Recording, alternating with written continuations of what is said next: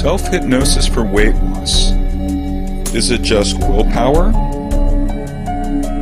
Is self-hypnosis for weight loss just willpower? Willpower refers to your ability to maintain control over your mind and body. It is this self-discipline and self-control that most people initially turn to when they want to lose weight. For example, Mary has made the decision to lose weight. She creates a meal plan for the week and goes to the grocery store to buy what she needs. On Friday, she is invited to an impromptu after-work get-together. Mary knows that the foods on her carefully prepared meal plan won't be served there. She worries about whether or not she will be able to maintain her self-control and choose something that isn't too fattening. If not, she'll ruin her entire week of diet discipline.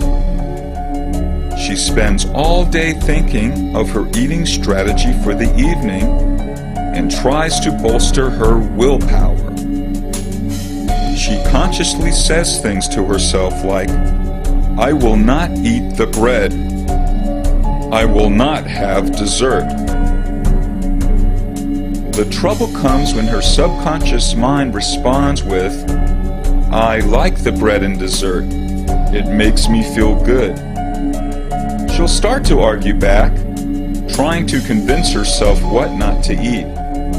She may or may not take the action she wants.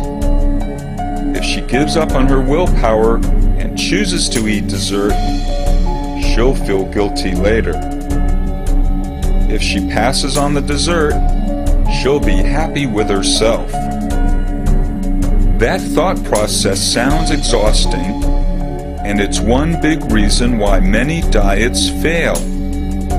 What if, instead, Mary didn't have to go to all that trouble? It just isn't fun to go through that whole routine. It gets tiring, and you give up. Maybe even thinking to yourself, "I'll never lose weight." On the other hand, you can be sure that the naturally slender person is thinking very differently. Greg, on the other hand, is invited to the same event. Without even thinking about the food, he decides to go. He realizes it will be fun to socialize with his co-workers and get to know them better.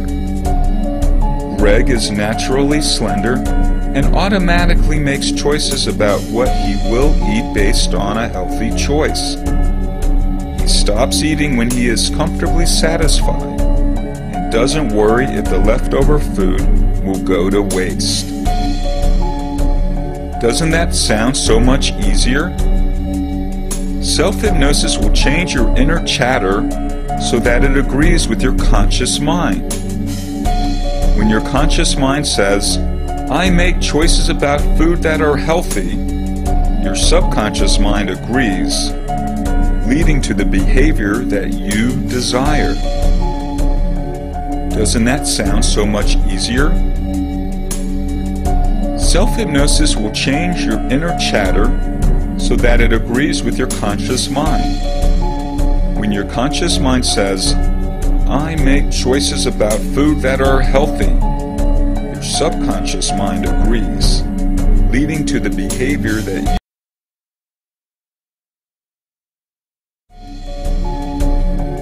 Self-hypnosis for weight